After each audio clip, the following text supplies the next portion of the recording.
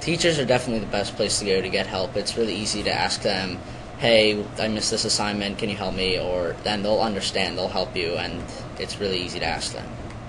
And also know what kind of resources are out there for you. There's plenty of other students that could be helpful. We also know that the teachers are here, our parents, of course. There are a lot of different people that can help us move on and not get stuck somewhere. Nobody can do it alone, so look to your classmates, your parents, your teachers. Mr. Saylor and I are always here to help.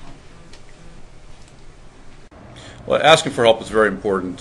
Students can come in before school and ask, or after class and ask, and teachers are more than willing to help.